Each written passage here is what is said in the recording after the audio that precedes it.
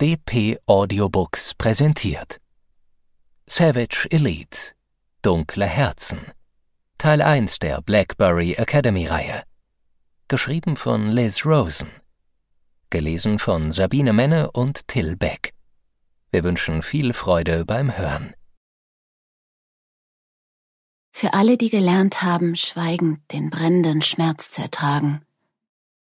Ich hoffe, ihr findet irgendwann jemanden, der schreiend mit euch in den Flammen tanzt. Prolog. Das Endspiel.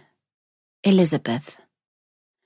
Es tat weh zu sehen, wie meine Welt unterging, Stück für Stück, bis sie in dem Meer aus Dunkelheit und Schmerz versank, in dem ich zu ertrinken drohte.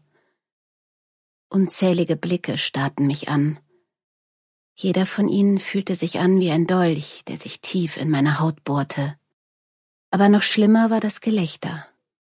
Einige von ihnen machten sich die Mühe, ihr Grinsen zu verbergen, doch ich hörte das belustigte Getuschel dennoch.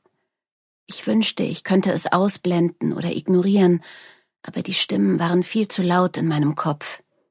Nicht so laut wie mein schreiendes Herz, das wollte, dass ich mit gesenktem Kopf meine Sachen packte und aus dieser gottlosen Akademie verschwand, aber sie verursachten trotzdem ein dumpfes Pochen in meinen Schläfen. Sie alle wussten es, wussten, was ich getan hatte, was er mit mir hatte tun dürfen. Wie konnte ich nur so dumm gewesen sein? Ich hatte ihm vertraut, dabei hatte ich mir selbst geschworen, es nicht zu tun. »Lissy«, rief er hinter mir. Ich hörte seine Schritte, fühlte, wie er näher kam und sah, wie die anderen Schüler sich an die Seite drängten, um uns den Weg frei zu machen. Die Menschenmasse vor mir teilte sich, aber nicht, damit ich schneller vor ihm fliehen konnte. Nein, jeder wollte nur einen Platz in der ersten Reihe, um live dabei sein zu können, wenn ich endlich unter dem Druck zusammenbrach. Aber diesen Gefallen würde ich ihnen nicht tun. Ich hatte es bisher geschafft, meinen Stolz zu behalten, und ich würde nicht zulassen, dass er mir auch noch den wegnahm. »Lissy, bleib stehen!« Seine Stimme wurde lauter, bestimmender. Es hatte eine Zeit gegeben, in der wäre ich nun auf der Stelle erstarrt, nur um ihn glücklich zu machen. Doch das war vorbei. Es war nicht mehr wichtig, was er empfand. Oder zumindest sollte er mir nicht mehr wichtig sein, denn wir waren keine Freunde mehr. Genau genommen waren wir das auch nie. Für ihn war alles nur ein Spiel gewesen. »Elizabeth!« Wieder ertönte sein Schrei und hallte durch den Flur. Das Getuschel um uns erstarb. Alle hielten angespannt den Atem an. Sie freuten sich auf das, was unweigerlich kommen würde. Ich beschleunigte meine Schritte in der Hoffnung, dem nahenden Unglück entgehen zu können. Dabei sollte ich es inzwischen besser wissen. Ich konnte nicht davonlaufen. Nicht vor der schaulustigen Menge, vor meinen Gefühlen oder Vito Perez. Wie hatte er einst zu mir gesagt? Er bekam immer, was er wollte, und er hatte Recht behalten. Er hatte mein Herz gewollt und es bekommen, nur um es zu zerstören. »Bitte, ich muss mit dir reden, Lissy, warte«, befahl er erneut, und eine schwere Hand legte sich auf meine Schulter. Augenblicklich zuckte ich zusammen. Mein Instinkt schrie mich an, seine Finger abzuschütteln und weiterzurennen, doch stattdessen blieb ich stehen. So abrupt, dass ich beinahe über meine eigenen Füße stolperte. Aber das war mir egal. Ich war es leid. Er hatte einen Fehler gemacht und nicht ich. Warum war ich es dann, die panisch davonrannte? Das war nicht richtig. Ich hatte nichts getan, außer mich in den falschen Mann zu verlieben. »Wieso? Du hast bekommen, was du wolltest, oder nicht?« Mit einer flüssigen Bewegung machte ich auf dem Absatz kehrt, so dass ich ihm Angesicht zu Angesicht gegenüberstand. Zum ersten Mal seit diesem Abend konnte ich ihm in die Augen sehen. Ich dachte, ich wäre darauf vorbereitet, aber sobald ich in das Grau sah, in dem ein Sturm zu toben schien, wusste ich es besser. Nichts und niemand hätte mich vor dem Schmerz warnen können, der in meiner Brust explodierte, als Vito mich ausdruckslos ansah. Seine Hand rutschte von meiner Schulter. Ich war froh, dass er mich nicht mehr anfasste. Gleichzeitig vermisste ich jedoch seine Berührungen.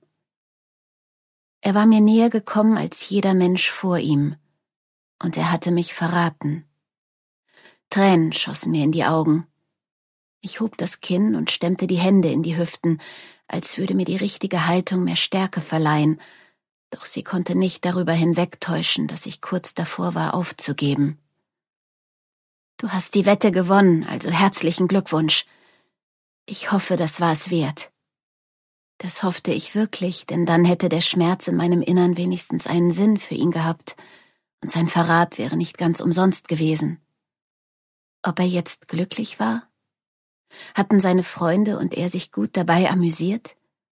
War es lustig für ihn, mit meinen Gefühlen zu spielen und mich wie eine Schachfigur hin und her zu schieben, bis er gewann?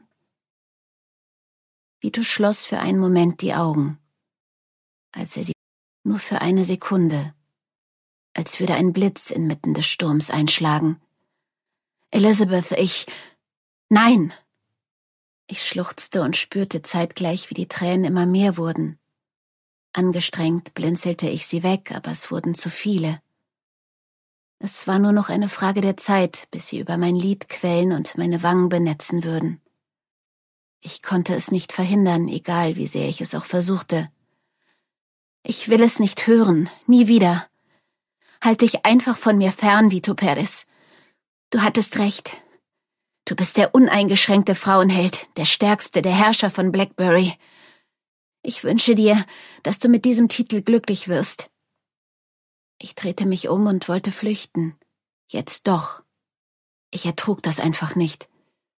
Egal wie sehr ich mich bemühte, stark zu sein, die Last, die auf meinen Oberkörper drückte und mir die Luft zum Atmen nahm, war zu schwer. Ich hätte niemals herkommen sollen, dann wäre mir all das hier erspart geblieben. Was hatte mir die Zeit an dieser Akademie gebracht? Gar nichts. Nur Herzschmerz und noch mehr Fragen, auf die ich keine Antwort wusste.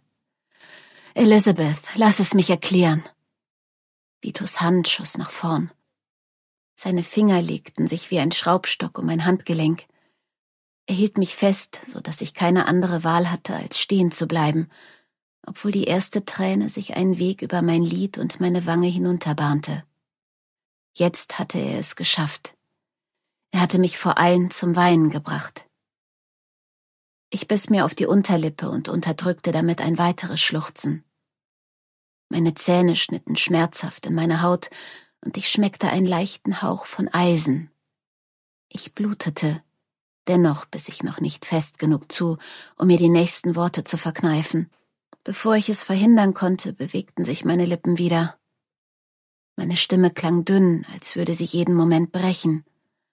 Und ein Teil von mir wünschte sich das sogar. Ich wollte schweigen, damit nicht alle erfuhren, wie ich mich fühlte. Aber es war unmöglich. Ich musste ihm den Schmerz entgegenschreien, sonst würde ich daran zugrunde gehen. »Erklären? Was gibt es da zu erklären? Du hast mich benutzt und ich war nicht intelligent genug, um es zu bemerken. Ich habe dir mein Herz zu Füßen gelegt und du bist darauf herumgetrampelt, bis davon nur noch ein blutiger Klumpen Fleisch übrig war.« Ich warf Vito über die Schulter einen Blick zu, obwohl es qualvoll war, in sein Gesicht zu sehen. Er wirkte wie immer, unverändert, als wäre nichts passiert. Und ich? Mir waren der seelische Schmerz und die Verzweiflung anzumerken. Das wusste ich auch ohne, dass ich in einen Spiegel starrte. Meine Augen mussten von den Tränen gerötet sein. Das verriet das Brennen, das ich spürte. Ganz zu schweigen von meinen Wangen, die wahrscheinlich ebenfalls durch die Anstrengung vom Weinrot angelaufen waren. Dazu kamen die großen Augenringe von den schlaflosen Nächten, die Gewichtsabnahme, die dafür gesorgt hatte, dass meine Kleidung nicht mehr passte, und meine blasse Haut, die zeigte, dass ich kaum noch mein Zimmer verlassen hatte. Eigentlich nie, bis heute. Ich hatte gedacht, ich wäre bereit, mich der Welt zu stellen, aber das war ich nicht. »Weißt du, was das Schlimmste an allem ist?« Vitos Brustkorb hob und senkte sich rasch, als hätte er Probleme beim Atmen oder Herzrasen. Vielleicht auch beides. Ein schuldbewusster Ausdruck huschte über seine Miene, doch er hielt sich nur für den Bruchteil